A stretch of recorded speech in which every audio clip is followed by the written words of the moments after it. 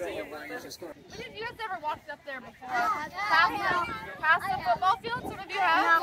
No. Some of you have? How's your guys' day going? Hey, that's good to hear. Thank you. Hey,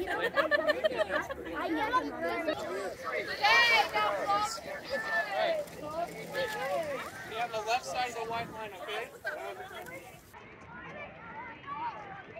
All right.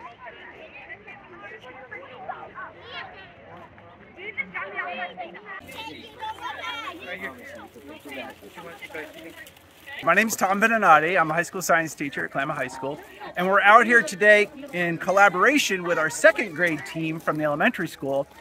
Right now, this time of year, they are studying a unit about botany. Specifically, what are the parts of the plant? The stem, the root, leaves, and flowers, and what different parts of plants do for that plant.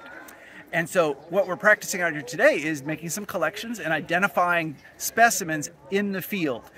So they're getting a little bit of field work. It's being led by our high school leaders who are natural resource management students. They've been doing a unit on being a park naturalist and helping others appreciate and enjoy and learn about the outdoors.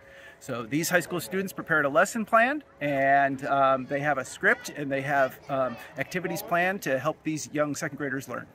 I think it's a pretty cool experience. It's a pretty cool experience. I know a lot of them. I have a softball team I coach, so a lot of the kids from that teams are on there, so that built some chemistry. That makes it way easier to come out here and show them what it's about.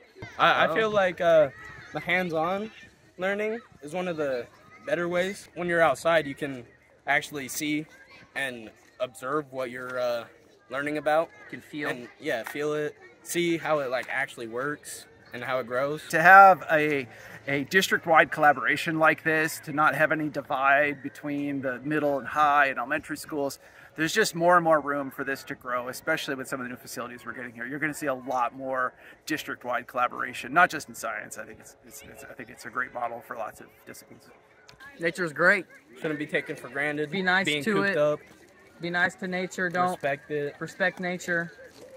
Just all around, nature is a pretty cool thing, and it's something that should be talked about more. Hi.